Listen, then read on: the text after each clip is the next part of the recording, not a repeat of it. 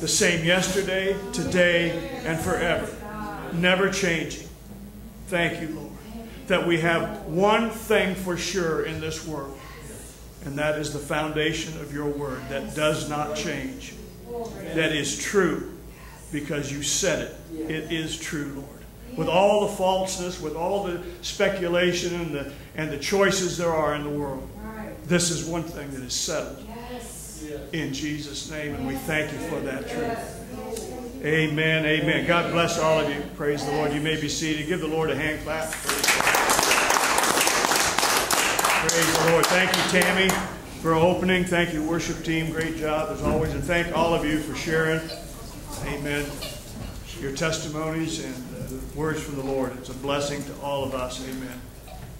To hear the voice of God from so many different perspectives. Amen. And yet, it's cohesive. It all fits together and it all makes perfect sense to us. So praise God.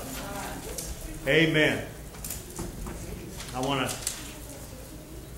It's amazing to me. I'm so grateful for all of it because so much of it is exactly what I want to talk to you about this morning, what the Lord has put on my heart. And that's not unusual because we all have the same spirit. Praise the Lord. We all are spirits. And I think sometimes we forget that.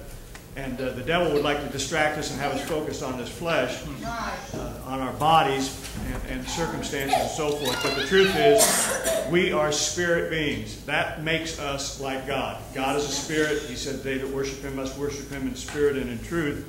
Amen. And so we have to constantly remind ourselves that we are spirits. And so we are to affect the natural, and the natural is not supposed to affect us. Exactly. And the way we do that is, as we've said, we take authority over this body. How do you do that? By renewing your mind and saying what God says and doing what God does.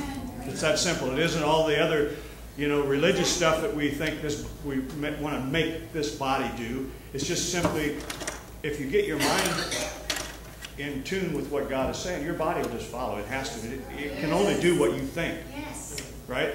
And you think before you speak. You have to think before you act, regardless of how, reactive it might seem to us. The truth is, there's always a thought that comes before any action, always a thought that comes before anything that comes out of our mouth. And if our mind is renewed to the Word of God, the natural result of that will be supernatural. It'll be what God says, and that will, So the devil comes to get us in the flesh or to get us into our natural way of thinking and distract us from who we really are in God and what our authority is.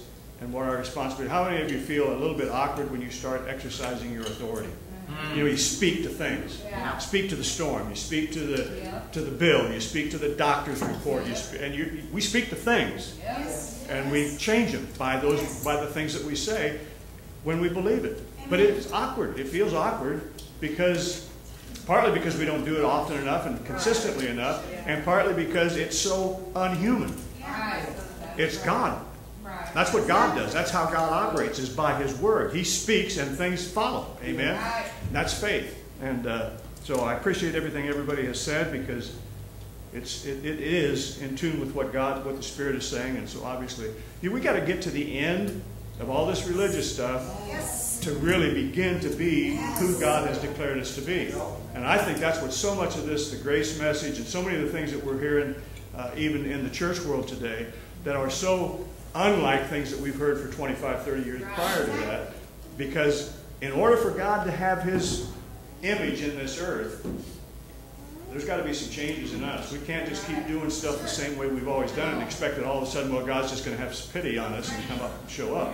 No, He's looking for a manifestation right here. Praise the Lord. And for that to happen, we've got to start talking like Him. We've got to start acting like Him. Praise the Lord. So, thank the Lord. Amen. It's exciting, but now you have to deal with this for a moment because I have to do this. It's a burden that God has put on my heart. Thank you, Lord, for your forgiveness for that lie. You know what they say about cliffhangers? Praise the Lord.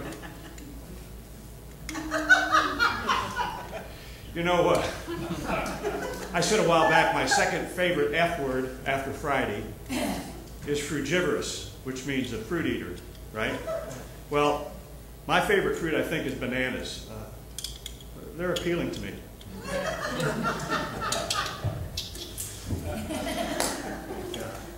Okay. You're such a happy audience. One more. One more. I'm thinking about, at some point, becoming a bank teller. One of my good friends, a friend of mine is a bank teller. Michael works for Veridian. I'm always teasing him. And he actually has to listen to a lot of this stuff. He's feedback for me, praise the Lord. But anyway, I've been thinking about becoming a bank teller. And I'm pretty sure I can do it. I mean, you just call banks and tell them stuff. Right? That's what you do. So, Cindy, could be a career choice. Just, think about it. Call them and tell them stuff. Exactly. Yeah, put a couple thousand in my bank. I'm sure. See, that's what I'm saying. You can do this. You can do it. We could I can try out with my bank and see what they do. give it a shot. Praise the Lord. Hire me or fire me. Okay. All right. Praise the Lord. We're going to start with Luke chapter 5, verse 17 through 25, Peter. Luke 5, 17 through 25. Now remember, we've been talking about some things, and all the stuff that we've been going through, what I've been seeing, what God is basically saying to me is, He's taking us from here to here. Here is where He wants to operate. Yes. Here is kind of the way we all come into this through religious kind of stuff and mixtures and all kinds of other things. And then little by little, He has been dealing with all of us over the years even. Right. And most recently here in the last 5-6 years maybe. But again, I'm just going to repeat some things that I said last week just because these things have to be established. Until we know that the sin issue is settled, you can't go any further. You can't. Because unless you know that everything is good between you and God, you're going to be struggling all the time trying to do something in yourself that's going to make God do something that He's already done. So we have to have that settled. We have to have it settled that the sin issue is not an issue for us anymore. Amen? If we know that, we'll start acting better. I mean, if you've got some issues in your life, and we all have them, some of those things would be settled just by themselves, just by not the shame and the guilt and the anxiety and the stress of trying to be better and do better all the time and do something that's going to please God. If we know, if we are absolutely confident in God's love for us and His forgiveness, man, that will set you free. That will give you a freedom to live your life in a whole different way. Amen? So that's number one. The other thing is that we are God's image in the earth. That's what Sally was telling Tammy. The head and the body can't be disconnected. If He's the head and we're the body, then we're one. We're not two separate entities. We're just one thing. Jesus came to the earth. He's still in the earth. Now, I know He went to heaven, but He's still here. He left His Spirit. He sent back the Holy Spirit, which is the Spirit of God, which is Christ in you, the hope of glory, in us. And so He's still here. So now, last week we talked about, if we have that settled, okay, the sin issue's dealt with. We don't have to think about it. We don't have to fool with that anymore. And we are God's reflection or God's image in this earth. And as we talked about being that image or being that reflection of God, then there's a way that we have to live. And the way that we have to live is not a religious way. It's a disciplined way, which means we say what God says. We do what God does. Amen? Because otherwise, we're a mask. We're just running around pretending to be something that we're not. Right? Yeah. But if we take the mask off, it's just whatever I look like is what I look like. But here's what I am. Right. Amen? I am what my Father says I am. I can do what my Father says I can do. Right? Yeah. So I just have to say what He says about every situation and circumstance that I come up against. And then act on that word. Right. It's not talking about being like God or acting like God in the sense that I'm pristine and holy in my flesh. But it's saying, okay, if God says that by His stripes I'm healed, then I'm healed. And I'm going to walk out my life, as Don was saying earlier, as though that's the ultimate truth. That is the bottom line. Now here, just think about this for a minute. I said last week, everybody needs, and we're going to read this in a moment, where I get this from in Luke chapter 5:17. There's these two guys that help the other guy who's crippled. They pick him up, they take him up on the roof and tear the roof off and drop him down in front of Jesus. These are two crazy guys. These are crazy, but they have faith. They have great faith. That's the kind of crazy I'm talking about. I've known a lot of crazy people in my life. I've been one of them at times. But I'll settle for two faith-crazy people as friends that I know I can depend on. You know, Jesus went around, he'd have to run people out of the prayer room or out of the hospital room or out of the funeral home or whatever it was because they didn't have faith. They were just speaking to what circumstances they were looking at. Everybody needs at least two crazy faith people in their lives that will stand with them and declare what God says, exactly what Don is talking about with his brother. Just get nuts about what the Word of God says. Forget about everything else. Forget the doctor's report. Forget the feelings. Just think about it.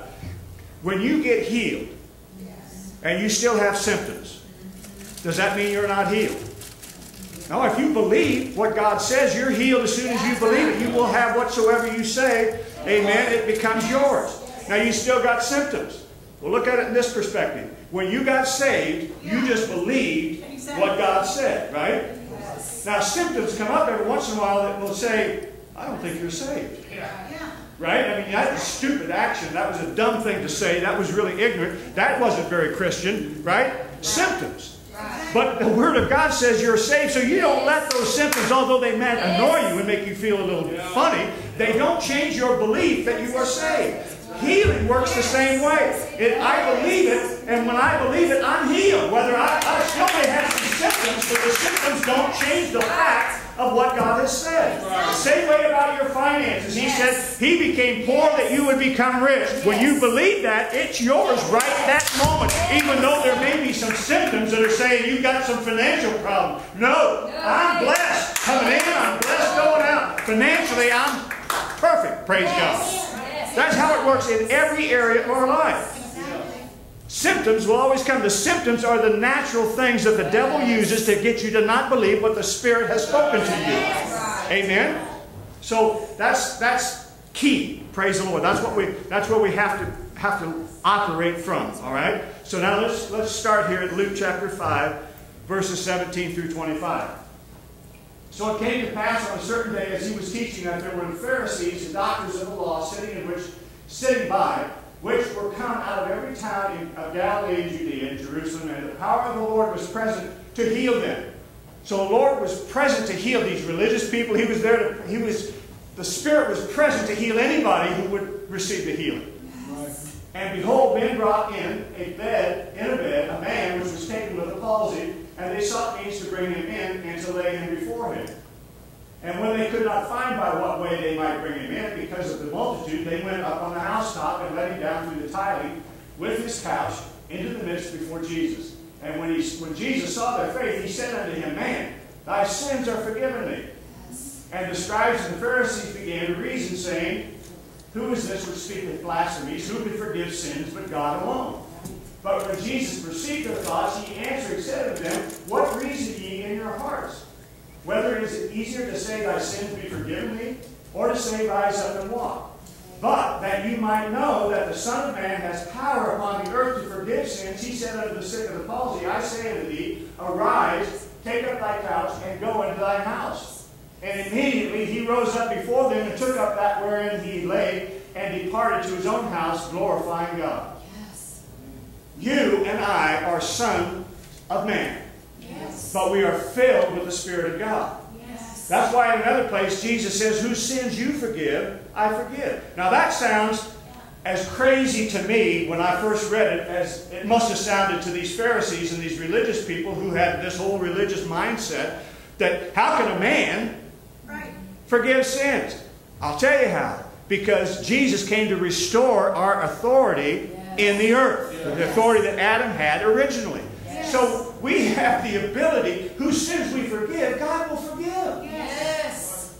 Right? Amen. And just the same way, whom we can declare healed, they are healed. Yes. That's this. We are exactly like Jesus right here. The only difference is what we believe. That's right. Our authority is identical. We were born human beings, sons of men, and born again spiritually by God, filled with the Holy Spirit, same as Jesus. Everything's identical. The difference was Jesus believed it all and only said what God said and only did what God did. That's right. Our issue is we're thinking, I don't know, I mean, I wasn't that great last week, I'm not sure, and maybe I don't want to forgive your sin because I'd like to have something to hold over you. Yes. Right? The guy that did the gas leak thing. Because Sally was always asking me, "Do you smell any gas?" I said, "No, I don't smell any gas." But I don't sit on a stool there next to the stove on the computer either. So the only time I'm around the stove is if I'm cooking something. Well, then all I smell is when I'm cooking. Yeah. Right? I mean, I'm not smelling gas. I'm just smelling whatever I'm burning or cooking or whatever I'm doing. So he says to me, "I feel it. I told you so coming." Because we were talking to him, about, well, she's been saying this. And I just finally said, "Okay, have your way." And so she had to leave and run some errands, and so I stayed there while he finished up the job. And when he got ready to leave, I thanked him for checking out because I had to go ahead and check the fireplace and, any place there might be gas going to it, whether it was the hot water heater and everything else. And I thanked him and said, "I really appreciate it." And I said, "Oh, and about that, I told you so. Of course, this won't be the first one. After 40 years, I've heard I told you so a few times. But I said, I guess even I can handle that. I told you so. It's better than waking up on fire at 3 o'clock in the morning, Praise the Lord." Yeah. So, hallelujah. Sometimes we should be quick to hear and slow to speak. Yes. Amen. Amen. And the problem is usually we're the opposite. We're a little slow on the uptake, on the intake, and really quick on the outgo. We don't want to hear what God is saying because it's going to mean that we got to do something that we're not comfortable doing. Right. Amen. So we're a little slow, and then we'll just run our mouth a lot of times without thinking. We're supposed to be quick to hear and slow to speak. So hear whatever the stuff is that's coming in, and think before you respond to those thoughts. Amen. And think what God would say. Yes. What God would do. When you hear the doctor's report. And sometimes it is sympathy. I think like Don's talking about his brother. I've been the same way. I had a sister who went through cancer and a younger brother that has health issues and stuff. And I can remember, I'm praying, believing for their healing. And I believe in doctors, don't get me wrong. If you don't have faith, you better go to the doctor. Yeah. If you don't have this thing settled that, God has told me I'm healed and you've got it settled down, then you probably ought to go to the doctor. But I'm just saying, it's easy to be sympathetic to somebody who's going through that stuff and say, come on, the doctors can help you. They could probably help you. And undermine what God is doing in that person. Yeah. That person saying, "No. Right. Though these skin worms devour me, yet I will believe the Lord. I will see him in my flesh." Praise the Lord. And so that's when we need to get crazy and get on board. Just whatever. I'm with you. Praise the Lord. God said it. It's going to happen. Hallelujah. Right. Amen. So let's look at, we got kind of this. Let's move on to Luke. It's still in chapter 5, Peter. And let's just read verses 36 through 39. Now remember, we're talking about coming where we all came from, even as sinners, but even after that as believers, how the things God has done to try to bring us. And here you had, we just saw this, all these Pharisees are there, and instead of wanting to believe for healing, instead of wanting to believe that this guy's sins can be forgiven, they want to get into theology. They want to start a religious debate here. They could have been healed too. I'm sure many of them had issues and stuff. They could have had that. But no, they were more interested in trying to pick apart the message, or to dissect this guy and find out what's he up to, what's his agenda here, when he was trying to set him free. He was trying to set them up that the kingdom of God is near you and it shall be in you. He was trying to prepare them for a transition from an old way of thinking into a whole new dimension. Not just the way you think, but everything about it is going to be different. And you have to be prepared to make that change. Amen? So, he spake also a parable unto them. Now remember, this is in that same setting. He's healed this guy. These guys are arguing, debating about where is his authority coming from. And he's saying it's because I'm the Son of Man. And so he goes on to talk to these Pharisees and scribes. And he says, he spake also a parable unto them. No man puts a piece of new garment upon an old. If otherwise, then both the new maketh a rent, and the piece that was taken out of the new agreeth not with the old. Now some of you ladies that sew, maybe there's some guy here that does. But if you take a piece of new cloth and sew it on an old garment, it's going to shrink. It's going to do what all material will do. It will change its molecular structure to some degree, and it'll probably pull apart. I remember years back in the 60s, when I was kind of a hippie, I had some old jeans, and that was before people were going out and spending $100 for jeans that were all ripped up. Yeah. You just ripped them up, and then you had to do something about the rips. And I had some leather, and I had sewed this thing, this leather patch. And man, after about, I don't know, 3 or 4 washings, that thing ripped all to pieces. I mean, it pulled the leather, pulled up and ripped the pants all apart. They were ripped worse than they were before. Well, that's kind of what Jesus is talking about. You can't put a piece of a new garment on an old. Otherwise, both of those two will get ripped apart. And the piece that was taken out of the new agrees not with the old. Right. All right? And no man puts new wine into old bottles, else the new wine will burst the bottles and be spilled, and the bottles shall perish. So, if you know anything about wine, it ferments. If you put it into an old bag or an old sheepskin or whatever it was they were using, as it grows, as it ferments, that wine is growing, it builds up pressure, it'll just burst the bag, the thing that they're drinking out of, right? So no new wine, but new wine must be put into new bottles, and then both are preserved. No man also having drunk old wine straightway desires new, for he saith the old is better. Aged wine is better than new wine. Right. It's mellow, it's not sour, it's not bitter, it's whatever. So that's what he's saying. So a person normally, under those kind of situations, would always say, I'll stick with the old. Right? Remember the wedding banquet? The guy served the new wine first and saved the really good, aged, expensive, you might say, stuff for the end. And the guy said, I've never seen anybody do something like this. He said, usually they always save the cheap stuff for the end, because by that time nobody knows what they're drinking anyway. Right? Yeah. But you've saved the best for the last. All right? So this whole parable, I don't think what he means is you can't speak in tongues in a Lutheran church. Right. You understand what I'm saying? New wine, old wineskins, and so forth. But you see, the new covenant is not a patch on the old covenant. Right. And that's what Jesus is talking about here. He's telling them something new is coming.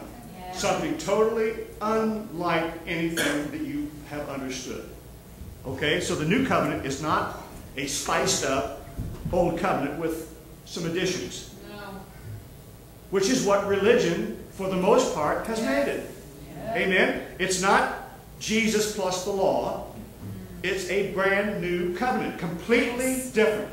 Yes. And we've tried to put new wine into old wineskins. We've tried to put new garments and patch it onto the old and try to make it work somehow. And he says it won't work. Both will be ruined. Yeah. Praise the Lord. It's the same mentality where he says, a little leaven leaveneth the whole lump. Right. Amen? You got some good bread here, put a little leaven in it. It's not unleavened bread anymore. It's leaven now. Praise God. So for 2,000 years now, the church has been trying to patch up an old covenant. Yes. Amen? And they're still carrying baggage from it. Yes. That's the thing that we're battling with. That's the thing that all the testimonies we heard here today, that's what they were. They were saying, this is how I've got to do this. And this is not the way we were taught. This is not how we were trained in church. This is not what we learned, amen, going up in Bible school as little kids, or, as adults when we came into the church or came into a relationship with God. That isn't the way we were taught. Right. No. Amen? It's the lack of a full revelation of Jesus Christ. Yes. Which is exactly what everybody was talking about here this morning. The focus has to be on Him. Yes. The focus has to be on the finished work. The focus has to be on a completely new paradigm here. We're not trying to mix the old with the new. The old is done away as far as we're concerned. We're in the new. Yes. Praise the Lord. Jesus is reigning on planet Earth right now, and we have to press into this kingdom reality. That's the thing about it. The kingdom of heaven suffereth violence, and the violence take it by force. We don't have to take it by force, but we do have to press into it, and the only way you can do that is by changing the way you think about our relationship with God and what His expectations are from us. He doesn't expect us to be, pristine in our, religious way of believing or walking out our lives. He expects us to be pristine in our faith, in our belief in what He has said, so that we can get the results that He wants us to have. Yes. Praise the Lord. Look at Ephesians chapter 2 and verse 7.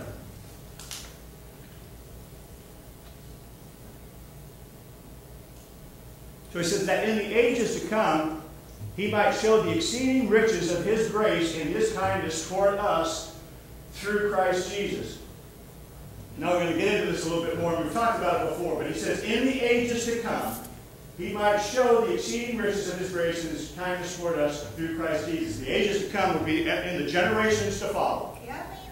In all the time that's going to come. He wants to show his exceeding riches of his grace in his kindness toward us through Jesus Christ. That's God's intention, all right? So look at Ephesians chapter 3 and verse 10.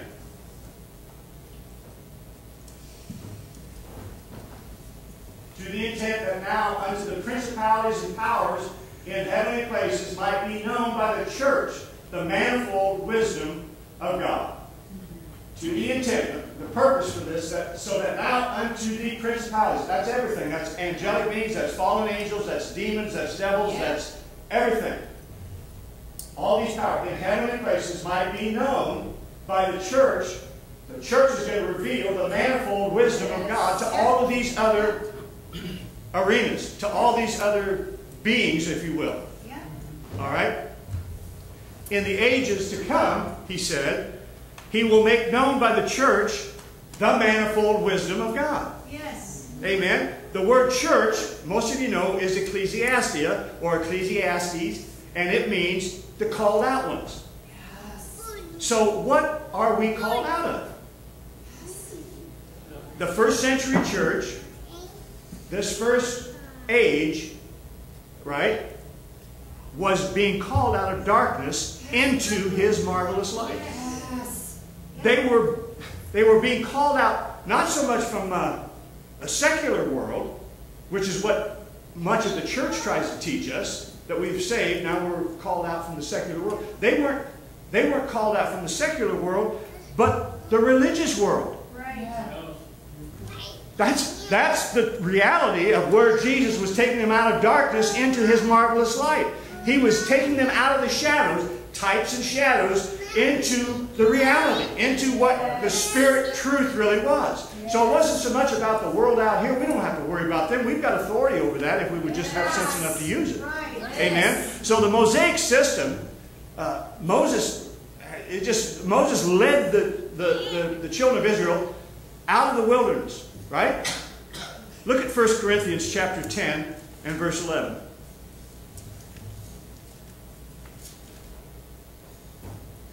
Now all these things happened unto them for examples, and they are written for our admonition, upon whom the ends of the world are come. That world, and you can look it up in Strong's Concordance. I think the word world there is 174.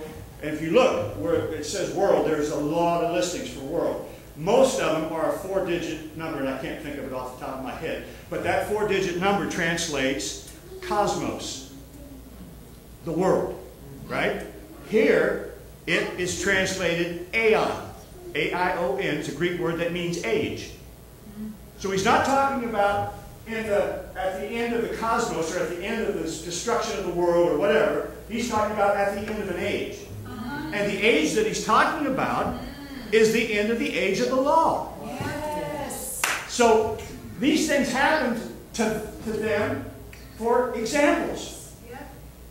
And they are written for our admonition, for us, for our understanding, upon whom the ends of that age have come. Yes. So that the age of the law has come to an end. Yes. And we know it has because we've read Scripture over and over and over about Jesus fulfilled it, it's finished. Yep. Amen. If you're in Christ, there is no law. Right. Okay, so Right. that first, under Moses, that first 40-year generation, they saw a lamb that was taken out from among the sheep and the goats, and the blood was put on the doorpost, and the lamb was taken inside. Right? The generation of Jesus' time saw the real Lamb of God taken out from among the sheep and the goats, the human population. Amen. Yes. And John the Baptist said, behold, the Lamb of God takes away the sin of the world. And we take him in by the Holy Spirit. He becomes one with us. Amen. So again, the first 40-year generation were baptized into the sea, it says, by Moses. Right? They went into the Red Sea. That was a type of baptism. The second 40-year generation were baptized into Christ. the first saw the manna fall in the wilderness, and they ate of it, right? Look at John 6, 49 through 51, Peter. John 6, 49 through 51.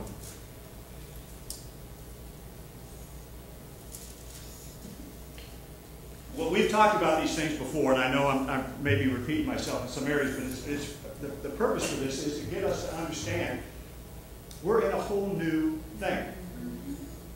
And unless we really begin to operate there, we cannot get the benefits of this new thing. That's right. I've heard a lot of people talk about this new thing, God's doing a new thing. And He is. Yeah.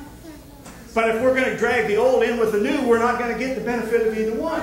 Right. So this is where He's trying to get us to make a transition. Slice it right here, move over here, and forget all of that back there, and don't ever go back. Recognize that everything here is done differently. Yes. Everything here is by the Spirit. Everything here is by saying what I say. Everything here is by acting on what the Word says. Yes. And not any of the rest of it. Exactly. So your father did eat manna in the wilderness, and they're dead. Yeah. So it wasn't that great. I mean, it kept them alive for a while, but they're all dead now, right? This is the bread which comes down from heaven, that a man may eat thereof and not die. Right? I am the living bread which came down from heaven. If any man eat of this bread, he shall live forever. And that bread that I will give him is my flesh, which I will give for the life of the world. Yes. Yes. Man does not live by bread alone, but by every word that proceedeth out of the mouth of God. What don't we get about that? Yeah. We don't live, amen, by our effort to produce bread for the table or whatever. I'm not saying we shouldn't have jobs and all that. I'm just saying that isn't how we really exist. And that isn't how we operate. We operate by the Word of God. Yes. That will produce everything you need in your life. Yes. And abundantly beyond what you can imagine. Praise God. Amen. So Moses' generation saw the physical picture, just the natural. And Jesus showed the reality of what that picture was talking about. And we're still running back to the picture when we have the reality. You know what? I mean, I've got pictures of my grandchildren in my wallet. In fact, I can't get to my driver's license half the time because there's so many of them stuffed in that one little pocket. But I'd much rather have the grandchildren running around the house, well, for a while anyway. You know what I mean? I'd rather be able to hold them and hug them and talk to them and interact with them than just look at a picture. The picture's great. It reminds me of them, but it's just a picture. And that's the reality of the Old Covenant. It was just a picture. And people are leaving the reality that they can embrace and be one with and going back, amen, to something that is just an image. Praise the Lord. So, the Old Covenant is a shadow. The New Covenant is the reality. Praise the Lord. 2 Corinthians chapter 3, verses 13 through 16. 2 Corinthians 3, 13 through 16. I mean, we are supernatural. We are spirit beings, and we don't have to act weird and flaky. We can be as natural as we are, just who we are and what we are. Amen. And supernatural things will be a consequence of our believing what God says. And what the church has done has, in the past 2,000 years, is basically, make us think that, yeah, you have some supernatural power, or some people do, but they have a special anointing where they are really good and really, connected with God or something. And you've got to really be weird so that people will recognize that you have this spiritual gift. Yeah. Hey, praise God, hallelujah, glory to God. Yeah. And I'm not saying we all get excited. We probably get a little loud when we get excited. But my point is this: all of that is hype. Sure, yes. It's trying to say, look, I got something you ain't got. Yeah, that is true. So you need to come to me to get it. Because I have a special anointing. I have a special thing. No, if you're born of God, the only difference between that person and you is that they believe they have something special going on and you don't believe it. Right. So you'd rather go have them pray for you than you just say what God has said about the situation. Right.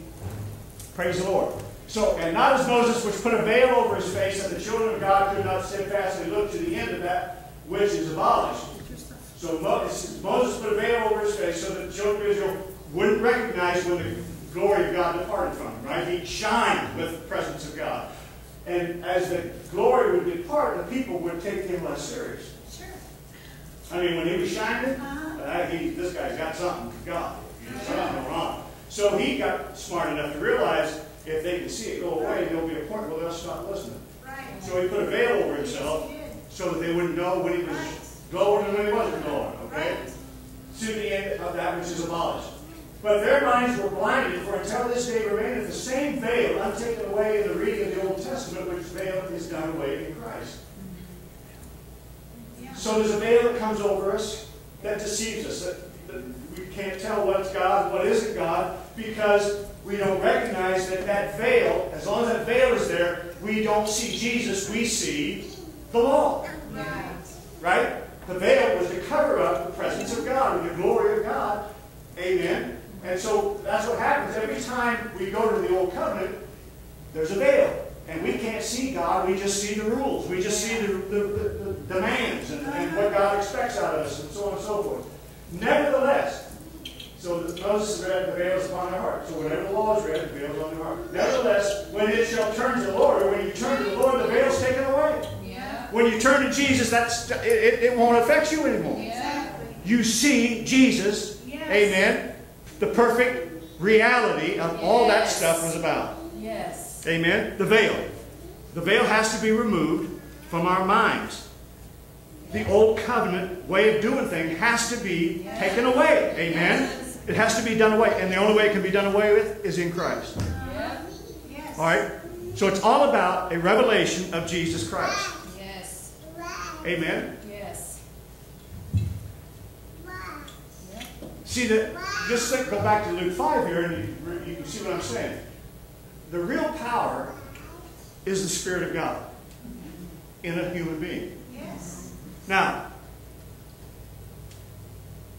if this is about a revelation of Jesus Christ, and this is the problem that the Pharisees and the Sadducees and the scribes and all had, the problem was they didn't have a revelation. They didn't see that this was the Son of God. They didn't see this as God in flesh.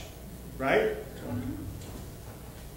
They just want to go, oh, who gives you authority to forgive? Only God can do this. Which tells you immediately they had no clue. They were still stuck in this old paradigm, in this old covenant kind of mentality that there's sacrificial system has to go on here. Men aren't forgiving people here on earth. And I mean, who's this guy think he is? So their whole thinking was stuck in this other arena that kept them from having a revelation of Jesus, having the ability to see. The veil kept them from seeing Christ. Right. If they had seen him as Christ, then immediately the veil would have been lifted and they'd see that, hey, he's trying to take us someplace we haven't been. There's something better than what we've been dealing with. Amen? There's a whole new thing going on here, right? So look at Romans chapter 10 and verse 4. The real power of God is a revelation of Jesus, whether it's in the Word, by the Word, what you're saying, what you're doing, or the fact that He is everything. He has control. It's no more the stuff that you're doing, amen, but it's what you're believing. Yeah. So for Christ is the end of the law for righteousness. You cannot get righteous by the law. He's the end of that to everyone that believes. Yeah. We are now righteous, and the law had nothing to do with it. Exactly. They can't improve on righteousness. Praise the Lord. Because we are righteous, God is righteous, it gives us the ability, we've been restored to relationship with the righteous one, with God Himself, and that means that now we can operate in His authority on the earth. Yes. That's what the whole thing is about. That's the reason why sin had to be dealt with. Not because of the sin so much as because it separated us from what God wanted for Himself and for us in the earth. Yes. Praise the Lord. So the Holy Spirit speaks to us from the mercy seat instead of the judgment seat. Yes. Anybody waiting on judgment, you're backing up. Because if you're a believer, your judgment already took place in Christ. The moment you believed, you were judged and found innocent and declared righteous. Now the Holy Spirit deals with us from the mercy seat. Praise the Lord. He speaks to your potential, not to your ability. He takes the weak things of this world and confounds the wise and so on and so forth. The small things and shows Himself mighty in those things. Praise the Lord. So He speaks to your potential, not to your problems, not to your weaknesses, not to your failings. Exactly. Exactly. And if we don't believe it, we're stuck with the other side of this. And that's where discipleship comes in. That's where discipline comes, because everybody wants the easy way. We want the drive-through. We want the just lay hand on me and anoint me with some oil and I'll just move on and I got it all together. How many have been prayed and had anointed and everything else and still had stuff? Yeah. Amen. It's because you've got the same anointing as whoever that was that laid hands on you and prayed for you has. Yes. You were trusting in somebody's special gift instead of trusting in the one who is in you, that is one with you. All right. John 16, verses 13 to 15. John 16, 13 through 15. Howbeit, when he, the Spirit of truth, the Holy Spirit, Christ in you, is come, he will guide you into all truth.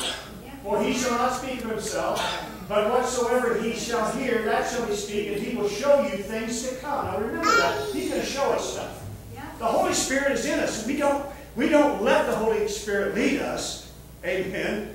We let our intellect lead us, and then we ask the Holy Spirit to bail us out.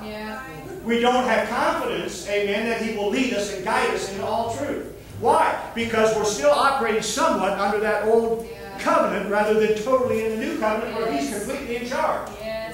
All right, so he'll guide you into all truth. He will not speak of himself. He whatsoever he shall hear, that's what he'll say. He'll only say what this says. Amen. And he will show you things to come. He will glorify me, Jesus is talking about it, for he shall receive of mine and show it unto you. All things that the Father has are mine. Therefore said I, that he shall take of mine and shall show it to you. Yes. Praise the Lord. Yes. He will mentor you. Yes. He doesn't torment you. Right. The Holy Spirit doesn't come to condemn you. Right. He comes to teach you. He comes to lead you and guide. But he cannot teach you if you're reading from two separate books. Exactly. You know, it's like your high school teacher. He's teaching science and you got the math book. You're in trouble. Yeah. Because none of it's going to make any sense. Right. He teaches us one way, and that's by the Word of God. Yes. Not by somebody's opinion, not by church tradition, not by, rules and regulations. He teaches us by the Word of God. He brings it to our remembrance. Yes. Praise the Lord. So, his prophetic words, and this is all prophecy. Every word written here is prophecy. It's prophetic truth. And so he's going to use prophetic words to lead you. Amen. 2 Peter 1, verses 2 through 4. 2 Peter 1, 2 through 4.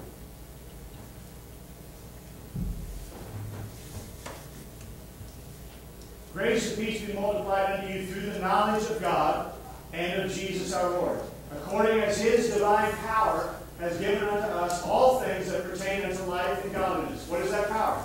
It's the same dunamis that he talked about on the day of Pentecost, or when the Holy Spirit was poured out, amen, in the upper room. You shall receive power. What was the power? The Holy Spirit. Yeah. So the power that he uses, amen, knowledge of God and Jesus our Lord, according as his divine power has given unto us, the Holy Spirit has given to us all things that pertain to life and to godliness, through what? Through your good works? Through your religious rule-keeping? No. Through the knowledge of him that called you to glory and virtue. Yes. Praise the Lord. Whereby are given unto us exceeding great and precious promises, that by his stripes are healed. This and that and the other, all of these things, that are the precious promises, that by these you might be partakers of the divine nature. Yes. Amen. Having escaped the corruption that is in the world through lust. And we've all thought that meant the corruption in the world through lust, that we've been chasing after some skirt, or some guy. That's not what he's talking about. He's talking about the corruption that is in the world is the unbelief in God's Word and the belief in what the world system or the religious system teaches us. Praise the Lord. That's true. Drop to verse 16 through 21, Peter.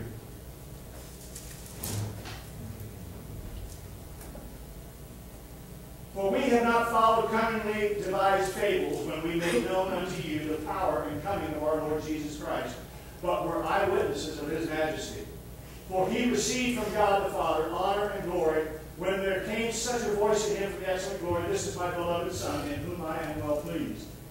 This voice which came from heaven we heard, and we were with him in the holy mount. We have also a more sure word of prophecy, whereunto you do well that you would take heed, as unto a light that shineth in a dark place, until the day dawn and the day star arise in your hearts. Praise the Lord. Knowing this first, that no prophecy of the Scripture is of any private interpretation. For the prophecy that came not in old time by the will of man, but holy men of God spoke as they were moved by the Holy Ghost. They were saying what the Holy Ghost was saying to them. Yes. Praise the Lord. All right, so his prophetic word is a more sure word because it is the testimony of Jesus in the spirit of prophecy. Yes. Yes. So I don't care about all of the preaching that I hear on Christian TV. I'm not against all of it. I'm not judging it or anything else. I'm just saying I have a more sure word of prophecy than what anybody might tell me. Yes. And it's right here in this book. Yes. And I can always find out if they're telling me the truth or if they're just blowing smoke by going back to the Word of God and seeing what He says. I have a more sure word than even the word that these people had from the Holy Spirit, because this has been written down for us. Yes. So we would know what God says about any given situation or circumstance. Amen? Yes. So, let's Psalms 11 verse 4.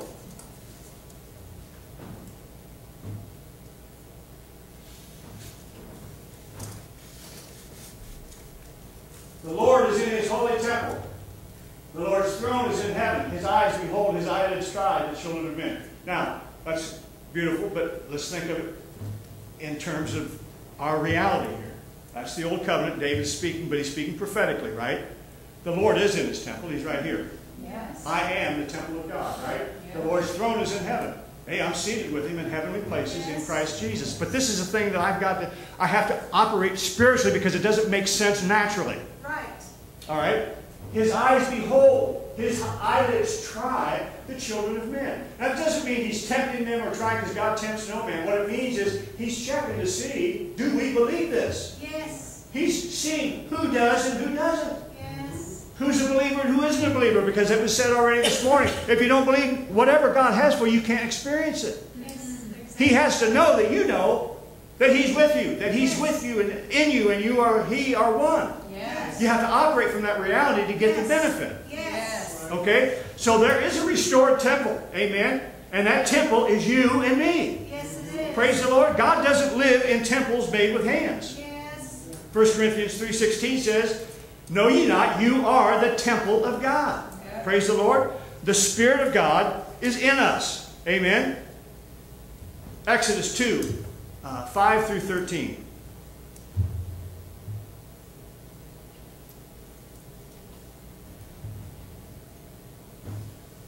Now, I may not read all this because y'all know this, the scriptures, but the daughter of Pharaoh came down to wash her. No, that's not it.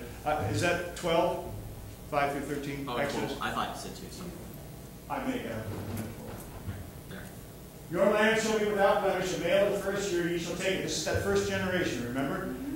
This is what God told them to do. Take it out from the sheep and goats. You shall keep it until the 14th day of the same month. The whole assembly of the congregation of Israel shall kill it in the evening.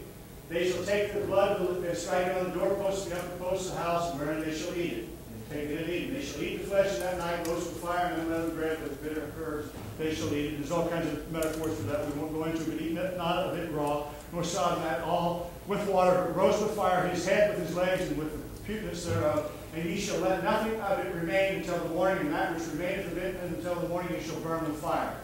Thus shall ye eat it, with your loins girded, your shoes on your feet, and your staff in your hand, and ye shall eat it in haste. It is the Lord's Passover. Now, just think about that for a moment. They were eating this, and they were to operate, just like what Don was saying. They were, or somebody was talking about, Tammy, I guess, how freezing cold.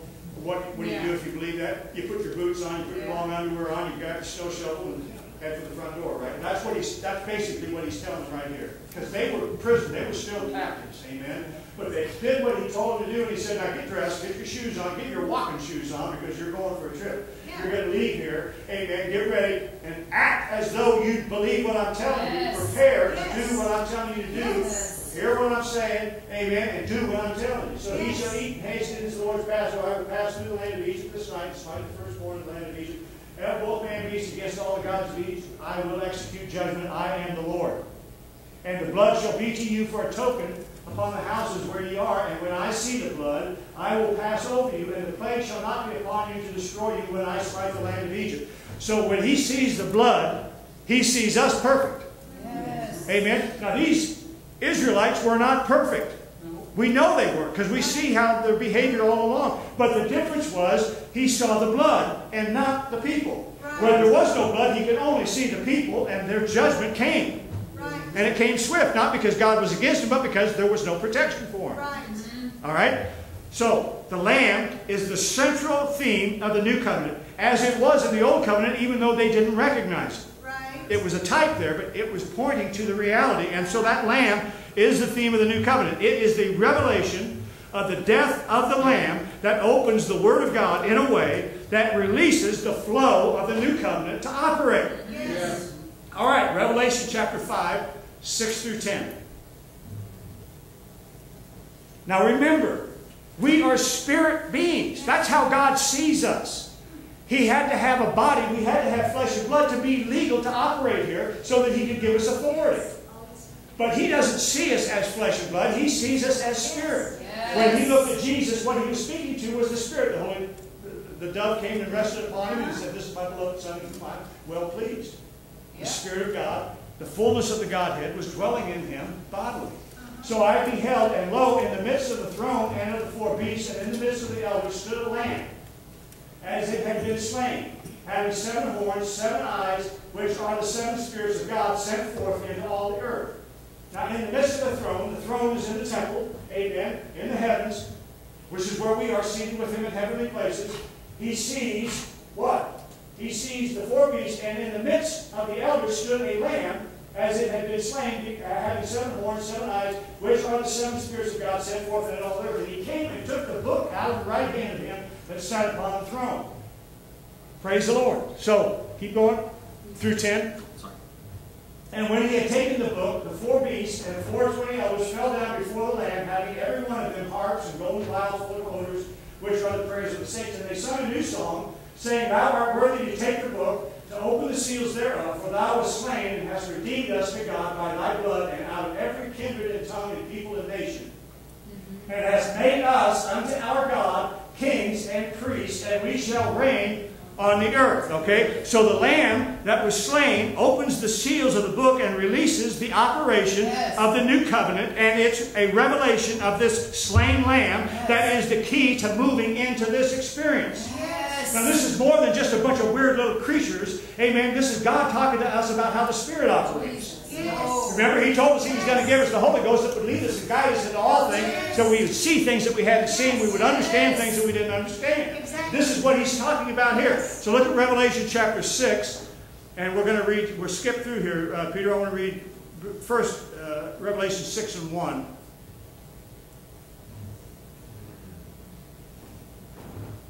And I saw when the Lamb opened one of the seals, and I heard as it were the noise of thunder. No, that's not right.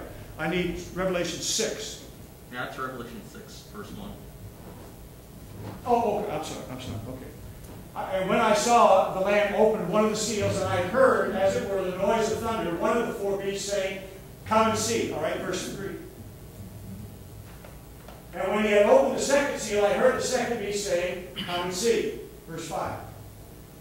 And when he had opened the 3rd seal, I heard the beast say, "Come and see." And I beheld a little black horse, and he that sat upon it had a pair of balances in his hands. Verse 7. And when he had opened the 4th seal, I heard the voice of the 4th beast say, "Come and see." All right, now remember, these are all in that midst of where the Lamb, the slain Lamb is, right? All right, look at Revelation now 22, verses 1 through 8. Revelation 22, 1 through 8. And he showed me a pure river of water of life, clear as crystal, proceeding out of the throne of God and of the Lamb.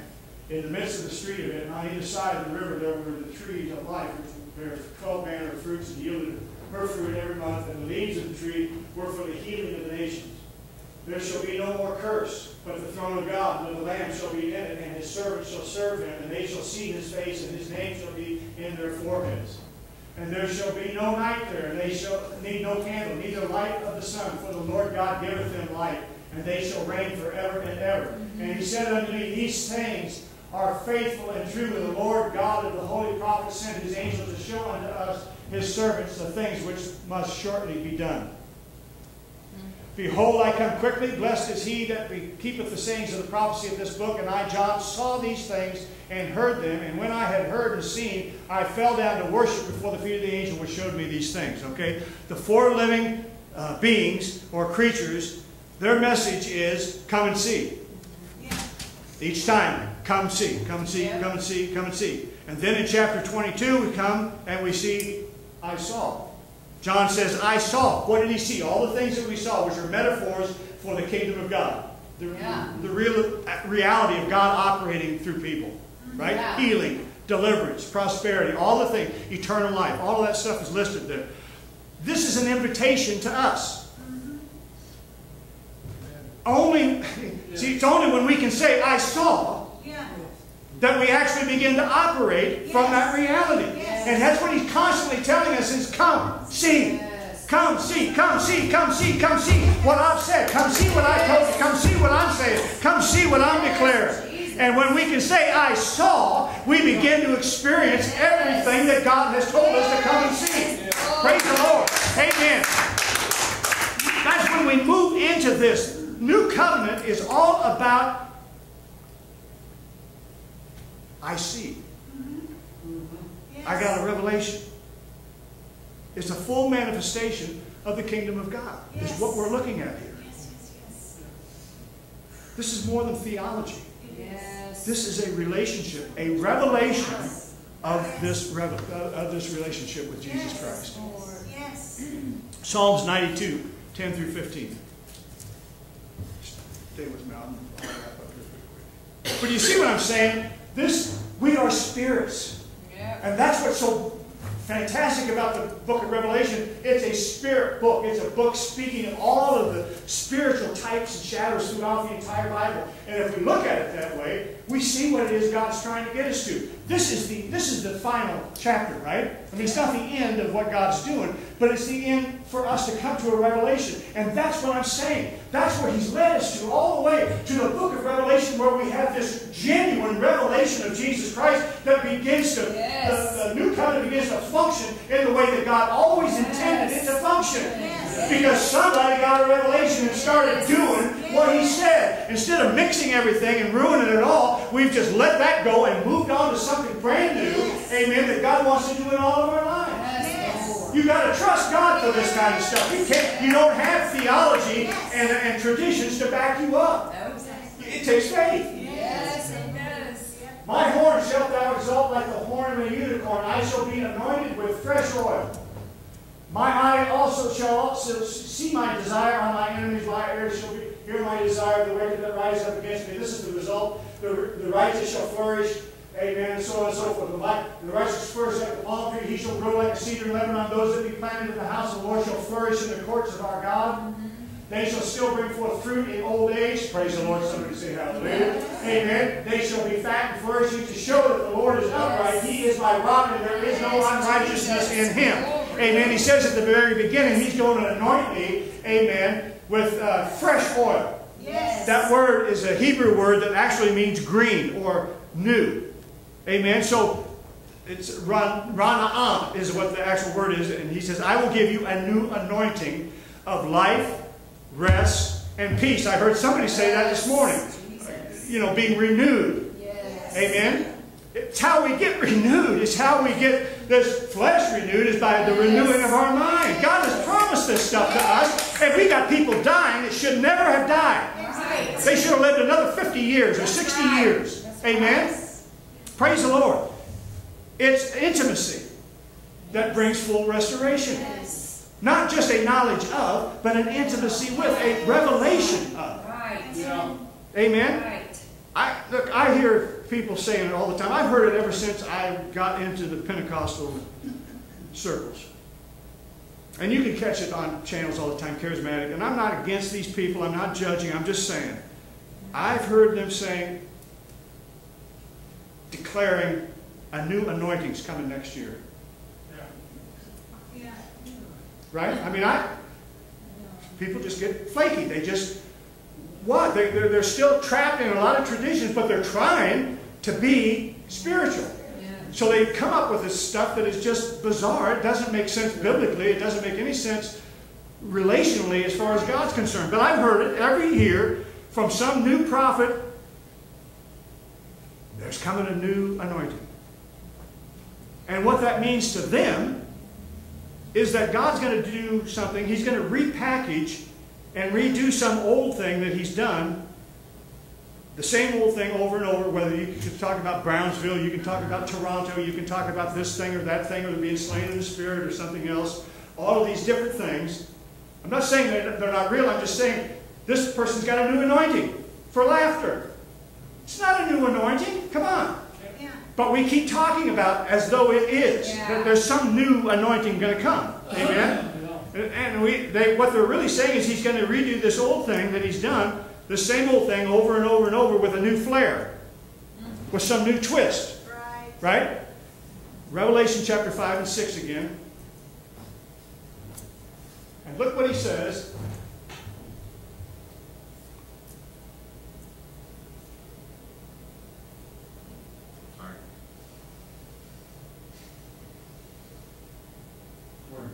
Sorry. It's okay. And I beheld, and lo, in the midst of the throne and of the four beasts, and in the midst of the elders stood a lamb as it had been slain, having 7 horns, 7 eyes, which are the 7 spirits of God sent forth into all the earth. Christ, remember this, Christ in us, the hope of glory. We are the temple of God. Yes. And God dwells in us. Right? So you have to, from that context, we read this. All right? So what I'm reading is not that God's going to do a new anointing next year. Not that somebody's going to have some special, different new anointing 5 years from now. But I'm reading that people are going to be full of eyes. People with vision for every realm. The natural and the supernatural. The Holy Spirit comes to lead us and guide us and to show us things to come, all things. That's what we're speaking of here. It's a metaphor for the Holy Spirit. Amen. And so He says that we're going to have eyes before and eyes behind. We're going to know the difference between Old Covenant and New Covenant. Yes. Right? What God has done and what God is doing. Yes. Within and without. Internally and externally. I can see the death side of the cross, but I can also see the life side of the cross. Yes. Not enough to know that He died for my sins. I have to know that He's now living in me, Yes. healing me, That is delivering right. me, prospering me, Yes. renewing me. That is right. Yes. We've got to have vision. Without a vision, my people perish. Yes. And God is saying, behold, I do a new thing. Yes. It's not a new thing God decides to do every 5 or 10 years. No. Listen to what I'm saying. God only did one new thing. And that new thing is the new covenant. Yes. It's the new cloth of Luke chapter 5. And the new wine. And the new wineskins. Yes. Behold, He's made all things new Yes. by one new thing. Yes. The one new thing is the new covenant. And everything became new. We became new creatures. It became a new creation. Yes. Everything is new. If it's new, we have to function in that newness. Yes. You can't function in the oldness and get the results of what the new has. Exactly. He did one new thing. And it made everything new. It changed everything. And that's where we are. We have this new anointing. We have this new reality. We have this new relationship. Yes. We have this new authority. We have this new power. We have this. All things have become new. So we have to function from that reality. Exactly. What I say, I get. In agreement with the Word of God, I'm going to get the benefits and the results of what God has promised me. We have to live from this reality, is what He's telling us. Yes. He has given us all things that pertain to life and godliness. We live from that reality. Yes. And we live from that reality by faith. Yes. The faith of Jesus Christ. Yes. What He accomplished. Praise the Lord. All things have become new. Yes. And it's always new. Always. It's new every morning. His mercies are new every morning. It's all new every day. New comes in truth. And the result of that is whatever I say in agreement with what He said, believing I receive it. I get it. Yes. I get the new stuff. Yes. Yes. Praise the Lord. You say, well, you know, we've struggled with this, but I don't care. Nope. Doesn't matter. And if you want to continue believing that, you're going to continue getting that. At some point, you're going to have to start living by faith. You say, well, I do live by faith. No, you're not living by faith unless you consistently live by faith. You don't live by faith for 24 hours and then start confessing the negative again and tell me you're living in faith. Exactly. You're in the new covenant, you're in the old covenant. You've got a new piece of garment on an old thing, and it's falling to pieces, it's falling apart right around you, amen. You're putting new wine into old wineskins, it's blowing up and messing up your outfit, amen, because you're not consistent. Right. I'm preaching to me, listen, that's why I say, it isn't what goes through your head, it's what comes out of your mouth. So you get the thought, you have to discipline yourself to just shut up. Yes. Don't say things that don't agree with this, because it's going to screw up what God's plan is for you. Exactly. It's not a gimmick. This isn't some hocus pocus, No. magic trick. No. This is who you are in Christ. And if you'll operate from that reality, you'll get the benefits. But you have to do it day in and day out. Amen. That's called faith. Yes. If you want the results and then you can shout hallelujah, you're doubting Thomas. You're a double-minded person. Don't think you'll get anything from God. Not because God doesn't want to give it to you, because He's already given you all things. It's already told us that. But the way we receive it is by faith. Yes. Amen. By believing the new covenant. Old things have passed away. What's the old things? The law, the old covenant. Those things have passed away. They're not part of us anymore. Exactly. That's being spiritual, church. It isn't, acting all flaky and weird. No, being spiritual is simply believing what God says and saying what God says, and then you get the spiritual results. But consistency is the key. That's why Jesus said He only said what His Father said. Exactly. He only did what His Father did. That's what made Him perfect, was He consistently said what God said. Consistently did what God did. And anything else, He just ignored it. Yes. I heard somebody say, I'll quit, but when people come to, when people would come to Jesus and say, this doesn't work or that doesn't work, He never argued with them. No. He didn't say, it does too work. He just said, oh, ye of little faith. Yep. He didn't debate it. He didn't get into a big theological thing. He just said, the only difference between you and me is I believe and you don't.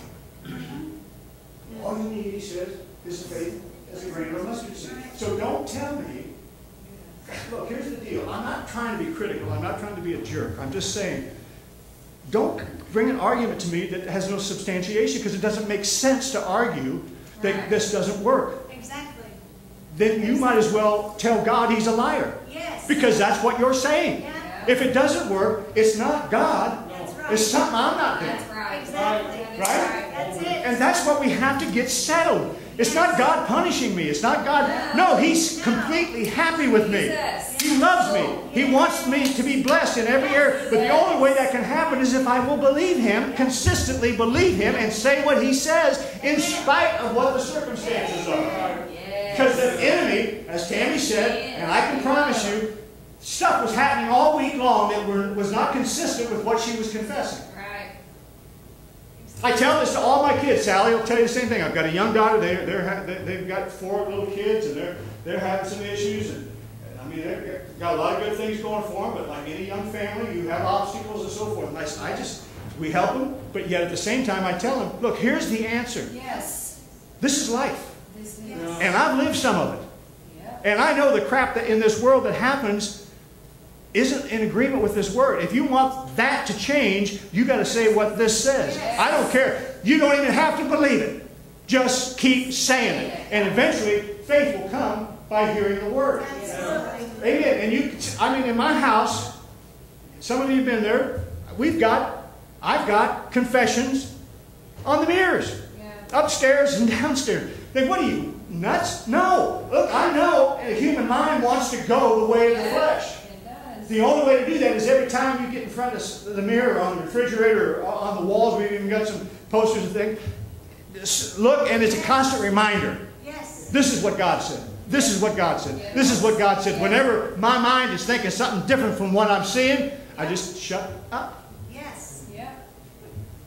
Praise the Lord. Yes. And if Sally starts talking, I go upstairs. It's not because I don't love her. It's just that we can't get what we want. And I understand because I'm thinking the same stuff. And sometimes we do this. Look, we think we're sharing. Right? You're not sharing. Exactly. You're confessing. Yes, you are. Well, how do you ever talk? Look, come on. What do you want? Exactly. Share that with me. Uh-huh. Don't tell me what you don't want. Don't tell me what you got. Exactly. Yeah. Am I being Yeah. rude? Yes. No, that's it. I mean, I'm thinking just like I do with my kids. I'm not mean to them. I just say, you need to stop and think about what's coming out of your mouth. Exactly. Because that's what you're going to get. Exactly. Put your big boy pants on Yeah. and be an adult. Because life happens to everybody. We all got crap. We all deal with it. And it's unfortunate. But, you know, you don't live 70 years without learning something. I mean, I'm not the brightest guy in the world. But, you know, beat me often enough with a club, I'll stay away from somebody with a club. I mean, I'll learn there's other ways of doing this, you know. And so sometimes the easiest way is to just give in and then fall into self-pity and, you know, feel bad. And Sally's a little bit more compassionate maybe than I am. And so she'll start sharing, you know, what this one said. Oh, no. I say, look, they're going to have to learn to do this for themselves. I'm not being mean. I'm just saying, I know this works, and you know it works, because we've lived 40 years doing this.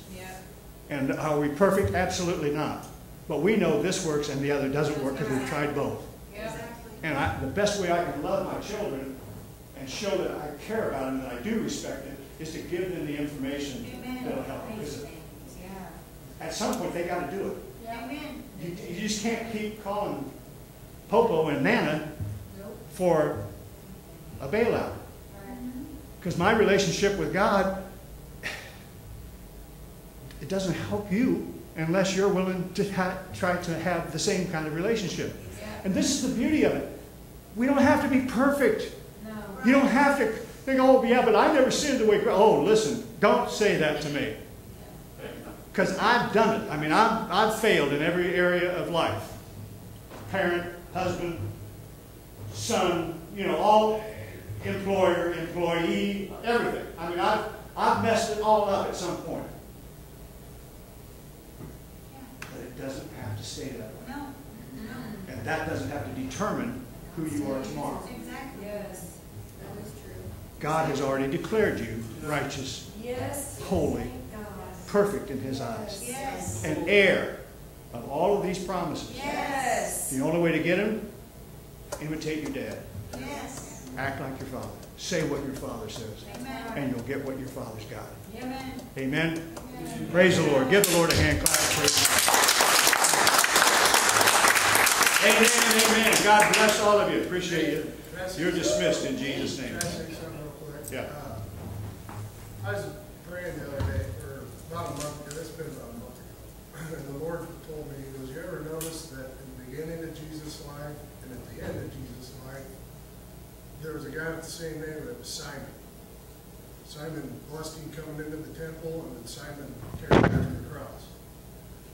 So I started looking into that to see what he was trying to tell me.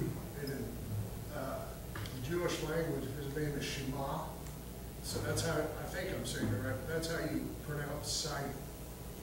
And then when you take all the Jewish laws and put them all together, it's called the Shema. So God was trying to show me that when Jesus first came into the temple, the law took him up and said, Lord, my eyes have seen your salvation. The Simon saying, I've seen your salvation. And let me go in peace and die, and pretty much die. And if you notice, Simon didn't bless Jesus. He blessed Mary and Joseph because Jesus was more powerful than the law. signed the law. And then when he went into the temple, it was Hannah, prophetess, that came in. And if you look Hannah's name up, it's Grace. And when Grace came in and blessed, that's what blessed Jesus. So I think what God was trying to show me there is the law seen Jesus as a child and said, my time's done. Let me go in peace. And then Hannah came in, and Grace came in, and said, now, if you want the blessing, it's this baby, is the grace you're looking for. And then I think that he was showing me that it was the law that took Jesus to the cross and helped him And in fact, carry it that. was, yeah, absolutely. And the Shema, by the way, it's interesting to bring it up because God just narrows everything down, simplifies everything, and the Shema is literally, Hear, O Israel, the Lord our God is one. Is one, That's the end, the beginning and the end of everything. yeah. Praise the Lord. God bless you all. Dismissed in Jesus' name.